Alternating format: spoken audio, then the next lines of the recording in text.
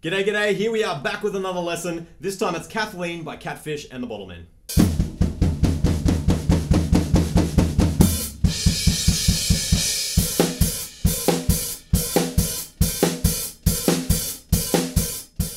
The chorus has heaps of offbeat stuff going on, so I'll try and throw in a couple of hints to help you play those a little more easily. The rest of the song isn't too tricky, so hopefully it falls into place fairly easily. Let's jump on the kit and find out.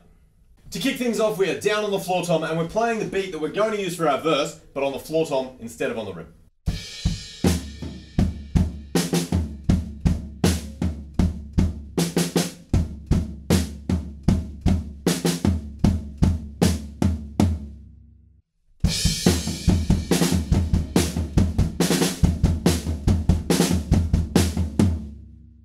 Then for the verse, we're playing basically the same beat, but on the rim of the drum instead of the floor tom.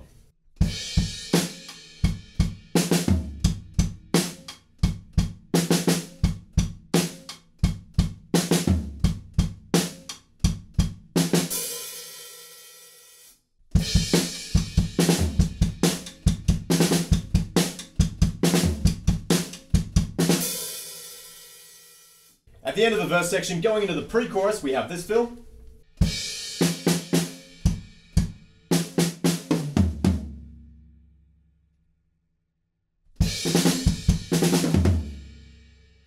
That rim hit in the fill is pretty subtle, so if you left that out, it probably wouldn't make a very big difference.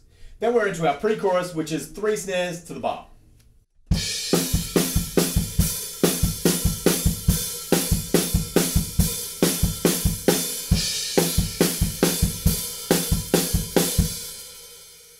Then we have a build up on the toms going into the chorus.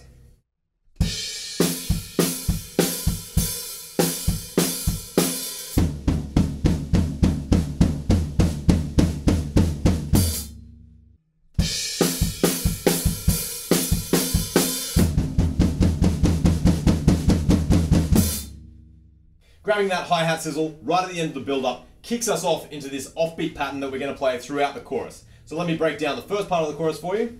3, 4, 1.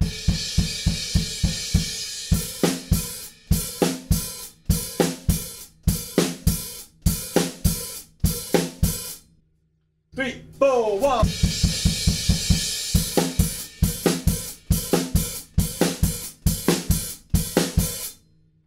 So it's offbeat kick drums with offbeat sizzled hi-hats. If it helps, your feet will kind of be going right, left, right, left, right, left, right, left, because your left foot should be up when your kick drum is going down. Hopefully that helps out a little bit. Then we move on to the second part of the chorus, which is really similar, but we add a 16th kind of groove to all those in-between bits. 3, 4, 1.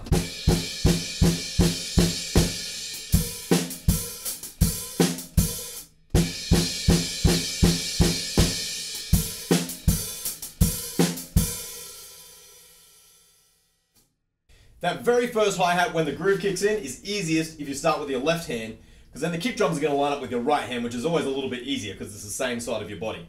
If you really want to, you could probably leave out that first hi-hat altogether and just come in straight on the end. Let me play it a bit faster. 3, 4.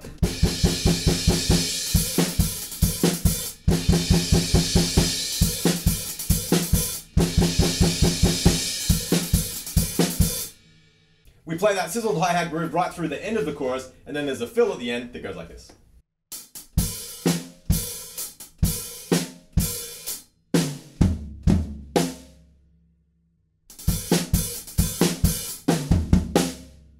The good news is that we go back through our verse, our pre-chorus, and our chorus just the same as we've already done it, and then we're going to move into our outro. The way we get there is using the groove from the first half of the chorus.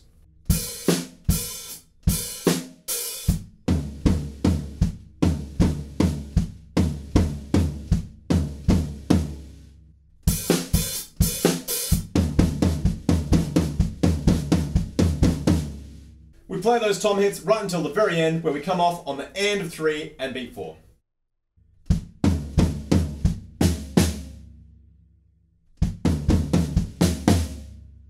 And there we go, that is how you play Kathleen by Catfish and the Bottlemen. There aren't too many sections to worry about, but they might be a little bit tricky just to get up and running. If you get stuck, make sure you check out my playthrough as well. Otherwise, happy practicing, and I'll catch you on the next lesson.